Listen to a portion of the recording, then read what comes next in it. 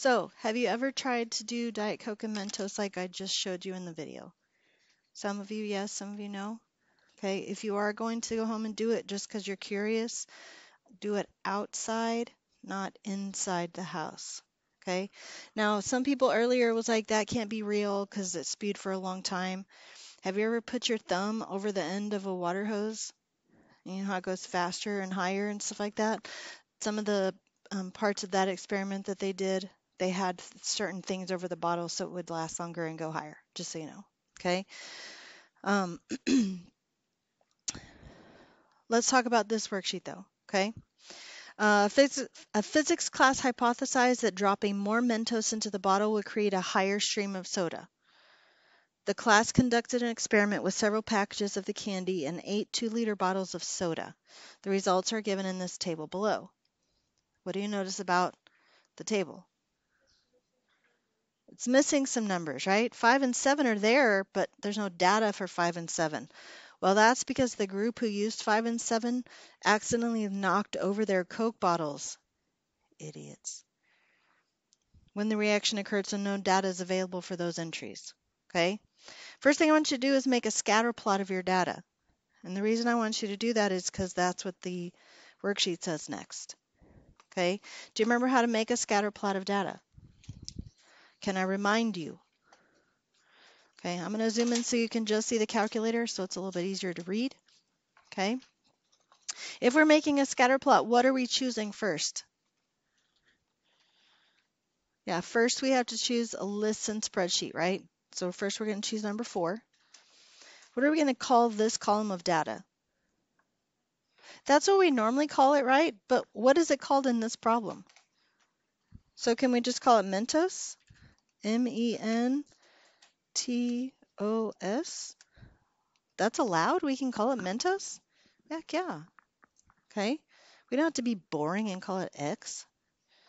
If the table was called X, yeah, we could call it X, but the table is actually called number of Mentos, right? I don't want to type in number of Mentos, though, because I don't think it will fit, honestly. Okay. And if it does fit, all I could see is number. Does that make sense? Okay. Everybody remember how we got here? We started a new document, menu, list, and spreadsheet, right? Okay. We called our X column Mentos. Let's enter our X data. What's our X data? 1, 2, 3, 4. Oh, can we use 5? How come we can't use 5? There's no Y value for that data, right? So we can't use that 5, can we? So we go to 6, and then can't use 7, so we go to 8. Does that make sense? What are we going to call our Y column? Yeah, height would be good. Spray would be okay, but height is a little bit more clear about what we're talking about, right? GHT. Now, what kind of data goes in height? So 6, 11, 14, 16. I skip the question marks and go to 20. Skip the question marks again and go to 22. Right? How can I see my data? You remember? We need to add a page, right? So Control Doc to add a page. Just to make sure Control is here, Doc is here. So Control Doc to add a page. What kind of page are we adding? Very good. A data statistics page, which for us is number 5. Okay. Now, right this second, should ours look exactly the same? No. Okay. It might, it probably doesn't. Okay. It's not going to look the same until we do what? Yeah, until we assign our variables. What variable goes here? Oh, is it height or Mentos? Mentos, because X is our Mentos, right? X is the top part of the table, so we choose Mentos, and so that what leaves for what are for over here? Height. Now should our graphs look the same? Yes, now they should look the same. Okay, what does that look like to you? It looks like a line.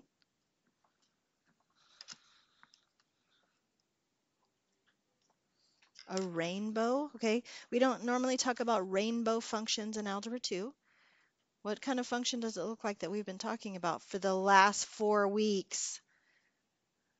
We haven't been talking about quadratics for the last 4 weeks, but good guess. It is something we've talked about before, but not recently.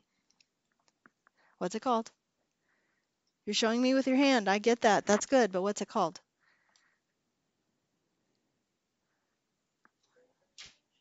What'd you say? Nope, that's a good guess, though. Guys, what does this look like? What kind of graph does that look like? A square root function, right? Square root function. So if I want the equation for that data, how do I do that? Oh, wait, timeout. The other way you could tell it was a square root function, because right here it says what characteristics of the graph indicate that a square root function might be a good model for the data. So if we were going to fill in that question real quick, what characteristics of the graph indicate that a square root function might be a good model for this data? What do you think?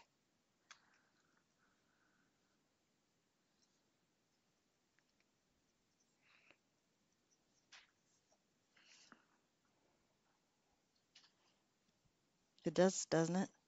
Doesn't it look like a square root function? Yeah. Yeah, not every answer that we give always has to be like super mathy, right? Okay. Let h of x be the function that approximate the height of the spray. So we're gonna need the equation, right? So let's analyze. What do we normally do? Regression. Which one do I choose? What type of function did we decide it was? A square root function? So can I choose linear? No, because it's not a line. Can I choose quadratic? It's not a parabola. Cubic is x to the third. Is that what I need? No. Quartic is x to the fourth. Is that what I need? Power function is like y to the x or x to the y. It's not what I need. Exponential is like 2 to the x. Also not what I need. Logarithmic, we haven't even talked about it yet. Sinusoidal, oops, that's a sine curve. That's not what we need. Logistic.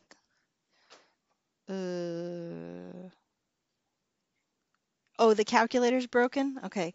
So if it's not on the list, then I can't choose it, can I?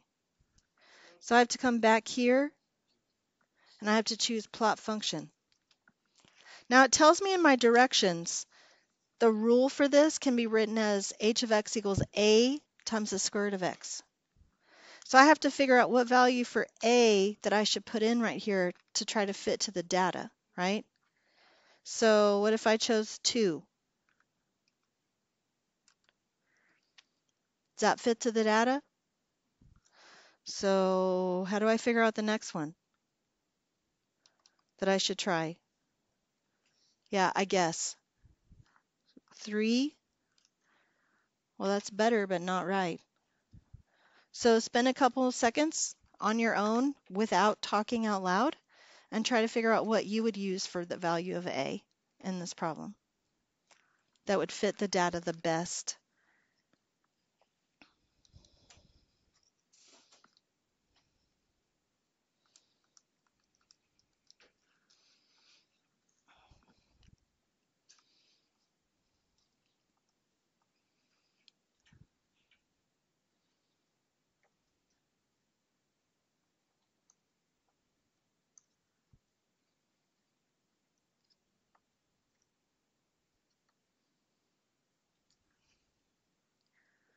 See, we already saw that 2 was too low and 3 was too low.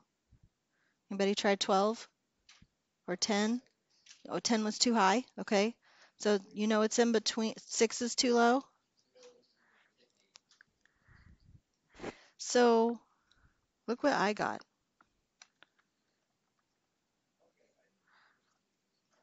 Look what I used though.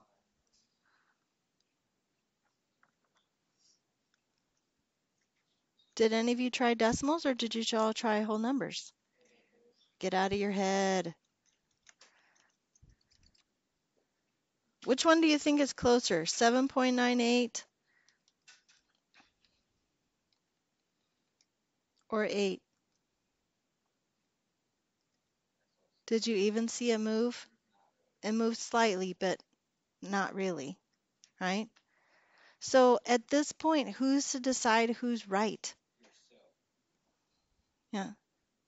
So is there multiple right answers? Are there wrong answers? Give me an example of a wrong answer. 6 and 12, those are both wrong, right? We said those were too far away.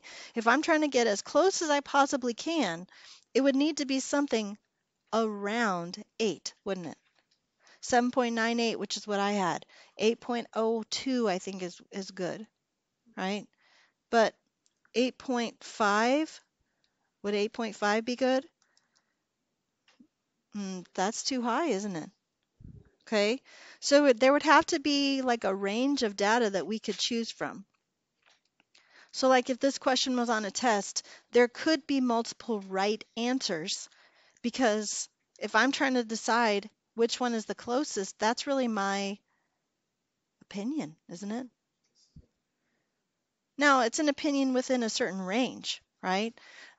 Knowing that there could be some wrong answers. Is it okay with you if, as a group, we use 8 for our A value? You're okay with that? Okay. So it says determine a value for H. So we're for A. So we're saying H of X is going to equal 8 times the square root of X. We all said that was okay to use? And tell how you found it. So we used the calculator and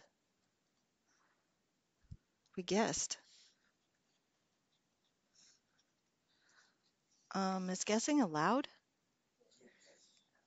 Are there certain situations that guessing is not allowed?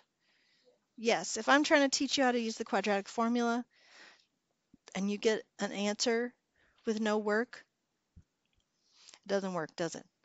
There's no credit for that, is there? But if I'm asking you to try to figure out an A value in this situation, is guessing okay? Yes, it absolutely depends on the situation, doesn't it? Okay. With your value for A, use your function to estimate the height of the spray for x equals 5 and x equals 7. So if I know that h of x equals 8 times the square root of x, what am I trying to figure out?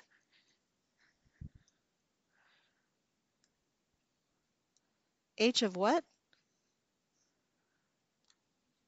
H of 5, right? It's telling me x equals 5. Well, if x equals 5, aren't I trying to find h of 5? So what do I plug in for h of 5? So 8 times the square root of 5. Do you know that off the top of your head? Good thing all of you have calculators right in front of you, right? So please put in 8 times the square root of 5 and tell me what you get. 17 point what? 8, 8, and what's the fourth one? 5, so 889. You okay with that? And what about, what's the other one we have to find? H of 7. Okay, so that would be 8 times the square root of 7. What is 8 times the square root of 7? 166. Okay, so now let's talk about these answers. Did I do anything wrong? I did everything right and got this, right? Now I need to think about the problem to begin with. I got to go back to the context of the problem. Okay? First of all, 17.889 what? Feet. And 21.166 what? Also feet. But look at that information compared to the data that they got when they measured their... First of all, as a side note, I would not be okay with this if I was this physics teacher. We could be a lot more observant than just 6 feet. I know it's hard to see spray as it's shooting up to see how high it goes, but the difference between 6 feet and the difference between 6.5 feet, that should be something you should be able to see, right? Now, 6 feet versus 6 feet 1 inches, Maybe not. That would be tough to see, right? But maybe a little bit more specific than just whole numbers would have probably been better, right? Even if you look at our graph, what can you tell me about this dot? It's what? It's a little off. It's too low, isn't it? So I know that the spray probably went higher than 6 feet, right? And that better data would have given us a better equation, wouldn't it have? Okay. So, but we're not going to judge that physics teacher. Maybe they were having a rough day. Okay. My point is, does this data that we got here match with the data that we have here? It really doesn't. What would be better for this answer right here? 18 feet. What would be better for this answer right here? 21 feet. Now, is this answer wrong? No. This answer is in fact our work, right? This is our work, and this is our answer that matches the data. Now, if the data over here said 6.257 feet, this would be perfectly fine, wouldn't it? Okay. This may match better with the data that's given to us. Does that make sense? Okay. How are you going to know which one I want on a test or a quiz? I will make it clear. I will say, estimate the blah, blah, blah, round to the 10th or round to the 100th. So, but that also means what? You have to read the directions. I know. It's okay. Number 3, with your function rule, estimate how high the soda would shoot out of the bottle if you used 10 Mentos. So first of all, I'm sorry we had to use this word in class today. Sorry about that. Okay. But you understand why. We don't say it again. No, we don't say it again. Okay. Okay, so what are we trying to find here? Wait, the same thing? Why are they asking it again? They asked it in a different way, didn't they? They wanted to make sure you understood the academic language. Whoop, that's an 8, and that's a 10. So what are we writing as our work? No, 25 point what? 298. And then what are we writing as our answer? 25 feet. Okay. Using your function rule, set up and solve an inequality. Guys, how many inequalities did we do this chapter? 0. Okay. So our function rule was 8 times the square root of x. Has to have something to do with 30. It has to go at least 30 feet in the air. What inequality symbol is going to go in between these? How about greater than or equal? It has to be great. It has to go at least 30 feet in the air, so it could be 30 or more, right? So I want you to solve this, and I want you to answer number 5 for tomorrow. Okay?